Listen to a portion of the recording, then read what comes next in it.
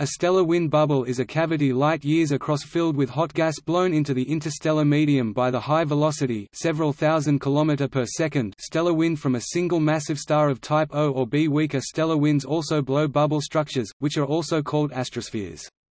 The heliosphere blown by the solar wind, within which all the major planets of the Solar System are embedded, is a small example of a stellar wind bubble.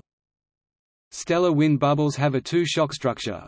The freely expanding stellar wind hits an inner termination shock, where its kinetic energy is thermalized, producing 106 K, X-ray emitting plasma. The hot, high-pressure, shocked wind expands, driving a shock into the surrounding interstellar gas. If the surrounding gas is dense enough, number densities n greater than 0.1 cm minus 3. Display style n greater than 0.1 m box cm caret minus 3. Or so, the swept-up gas radiatively cools far faster than the hot interior, forming a thin, relatively dense shell around the hot, shocked wind.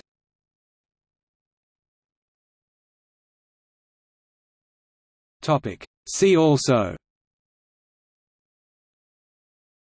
Wolf-Rayet nebula.